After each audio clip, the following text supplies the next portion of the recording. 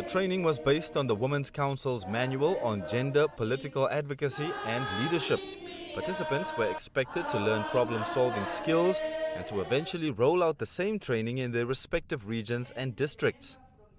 This training came at the right time. Why I'm saying that? The time we have voters now just empathy, the time of comrade not putting Swapo party first, but their interest first before the Swapo party. And now from here we'll learn and we'll go out with this message.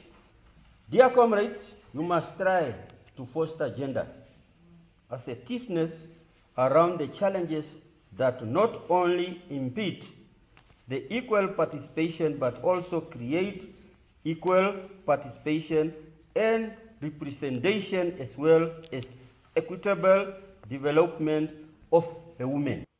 Swapo Women's Council Regional Coordinator Therisia Kukenge said the workshop would encourage the party's leaders to support the integration of gender aspects into the party's internal decision-making processes and governance. We should aim to break the glass ceiling and to ensure that women and men are able to access and participate in all spheres of life in equal footing, including in democratic institutions, decision-making and the security sectors.